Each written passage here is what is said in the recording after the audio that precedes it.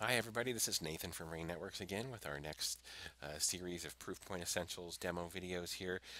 In our previous videos we covered how to add customers and how to use the navigational breadcrumb system up here in the upper left hand corner of the Proofpoint Essentials portal.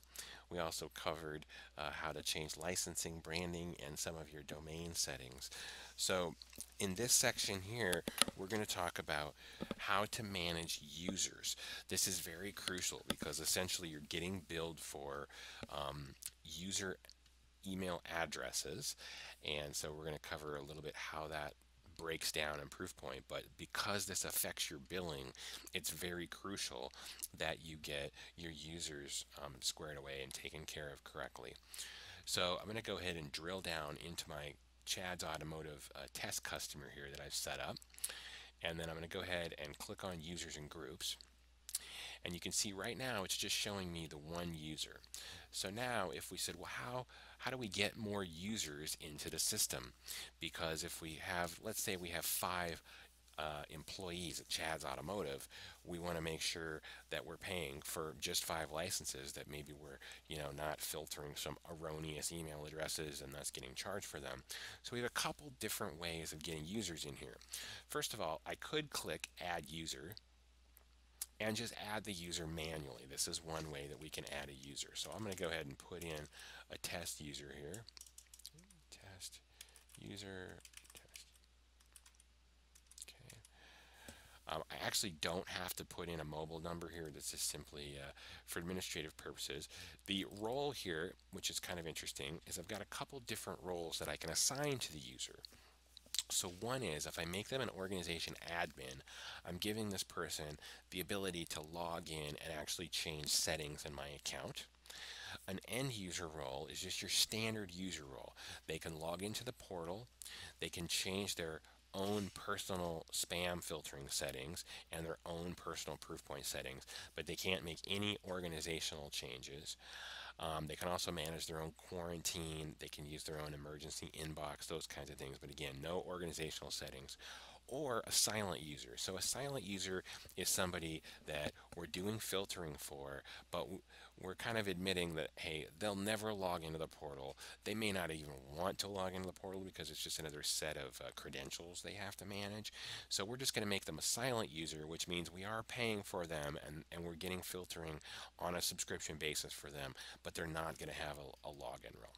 I'm going to go ahead and select end user for this one and hit save, just as a way to show that that's the first way that we can now add a user account. I can also, as you see here, I can add in a password. So while I'm here, I'm going to go ahead and create a password for this user because I will be logging in as them later. All right, there we go. So now I've got a password for this new user. All right, I'm going to go back here to users so I can get back to the main section and show you. So now there you go. I've got two users in my account. Okay, the second and most popular way that users are added into the system is using SMTP Discovery. So here's how SMTP Discovery works. This is a very, very cool feature. As you begin your filtering with Proofpoint, Proofpoint starts to recognize the email addresses that are coming in for inbound email. So if I've got five different users, Proofpoint is seeing, oh, hey, I'm getting user email for Bob and an email for Joe, and oh, so by the way, there must be people at this company called Bob and Joe, and it shows up under SMTP Discovery. Now, I don't have anything in here yet, but if I did, it would list the email addresses that it has found that it does not see corresponding Proofpoint accounts for, and it would let me click on those accounts and then convert them into user accounts. So it's kind of its way of saying, hey, this looks like the users that belong for your company. Do you want these to be accounts? And it kind of suggests to create them. So very, very handy feature, and it's probably the most popular way that people build user accounts with Proofpoint. Is they'll just turn the service on for a week, they'll come back a week later. By that time the system has discovered all of the general email addresses for the company, and you can quickly create all of those people as either end users or silent users. You can classify them however you want at that point. But SMTP Discovery is probably the best way I feel for making making user accounts. The other way that we can add users, aside from putting them in manually here with the Add User button or using SMTP Discovery, is we can go back to Company Settings and go to Import Users. They have a separate tab here. And you can see that we have either the Active Directory option or CSV. So if we want to actually do an Active Directory synchronization, we can put in the information here for Active Directory using LDAP, and it'll go get our user list. Or we can go to CSV, and you can see that we can click on this CSV file format instructions, and we can configure a CSV with this kind of format and put our users in that way.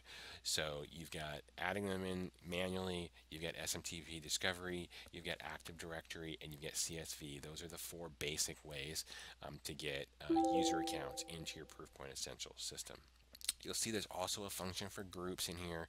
So let's say, I had a group like, sales@mycompanyname.com. I can create a group in here and then add people in there. You don't pay for user accounts that are like group or distribution licenses, or sorry, group or distribution type email addresses. You're only paying for individual users who you intend to do filtering for. All right, so that kind of covers users and groups. Again, you want to make sure and get this part correct, simply because the amount of users that are in here is what you're going to get billed for every month. And if we go back to company settings and then licensing, you can see how many users that you're licensed for and how many active users there are. And they will just automatically make this number larger as your user account grows. All right, so that's how users works. We'll be back with another video soon.